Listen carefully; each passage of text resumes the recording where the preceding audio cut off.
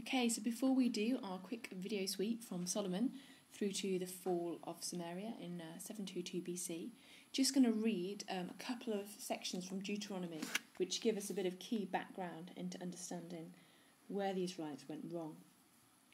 Okay, firstly, Deuteronomy 12 and verse 13 and 14, it says, "Take care that you do not offer your burnt offerings at any place you happen to see, but only at the place that the Lord will choose in one of your tribes. There you shall offer your burnt offerings, and there you shall do everything I command you." Second bit I just want to read quickly is from Deuteronomy 17 and verses 14 to 20. "When you have come into the land that the Lord your God is giving you, and have taken possession of it, and settled in it, and you say, 'I will set a king over me like all the nations that are around me,' then you may indeed set over you a king, whom the Lord your God will choose. One of your own community you may set as king over you. You are not permitted to put a foreigner over you who is not of your own community. Even so, he must not acquire many horses for himself, or return to the people of Egypt in order to acquire more horses, since the Lord has said to you, 'You must never return that way again.'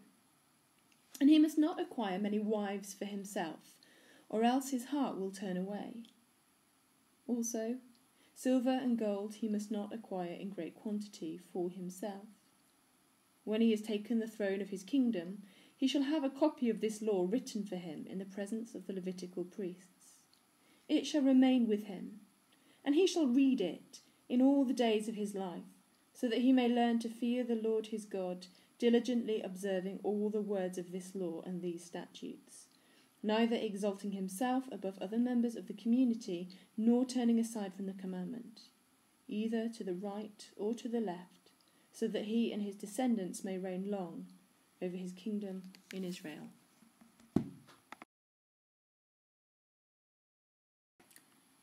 Okay, so as we turn then to Solomon, we see first of all that there are some really good things about him.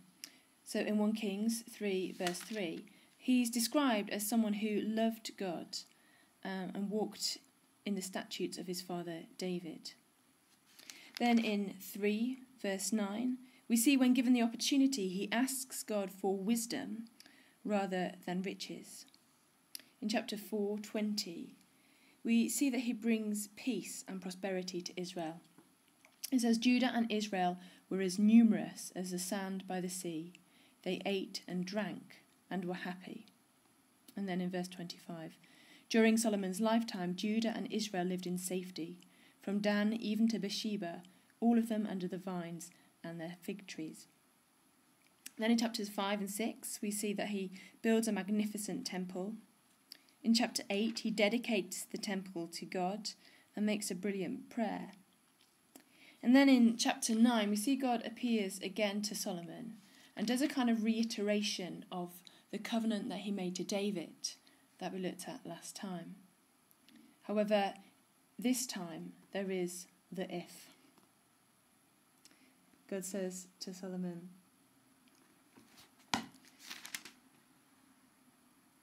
"I have heard your prayer and your plea which you made before me.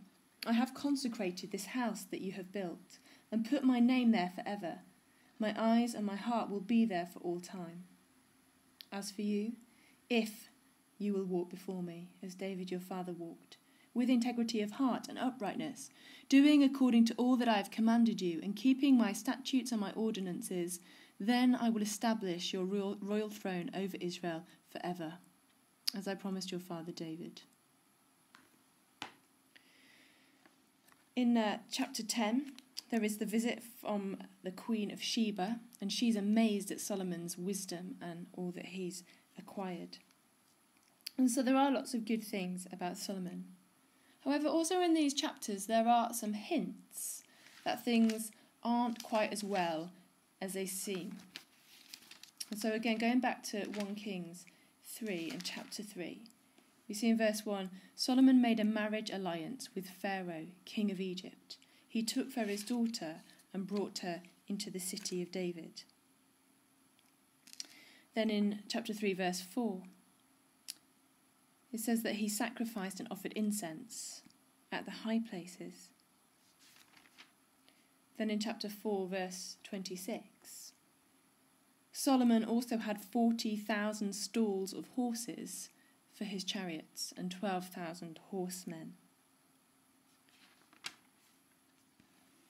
And then in 9, verse 28, we see that he acquired lots of gold.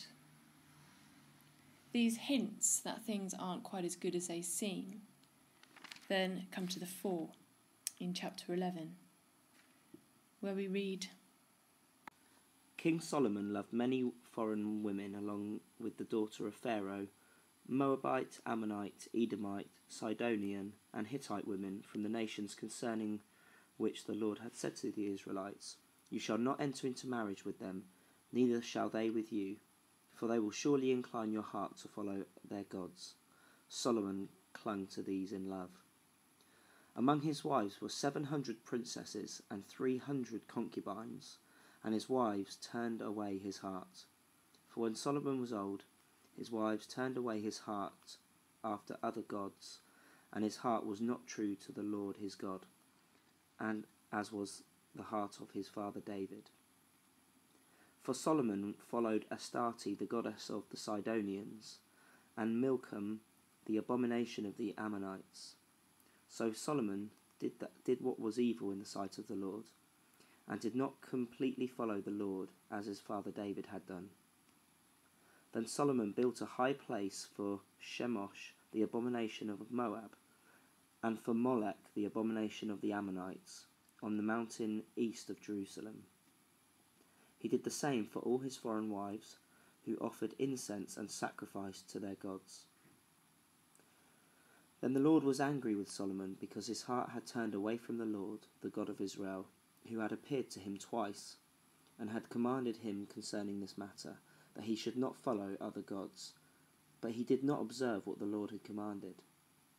Therefore the Lord said to Solomon, Since this has been your mind, and you have not kept my covenant and my statutes that I have commanded you, I will surely tear the kingdom from you and give it to your servant.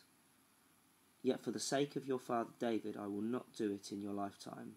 I will tear it out of the hand of your son. I will not, however, tear away the entire kingdom. I will give one tribe to your son for the sake of my servant David, and for the sake of Jerusalem, which I have chosen.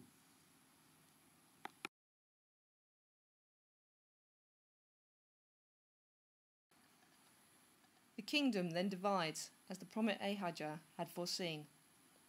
The division is brought about because Rehoboam, Solomon's son, listens to the advice of his contemporaries rather than that of the older men who had advised his father.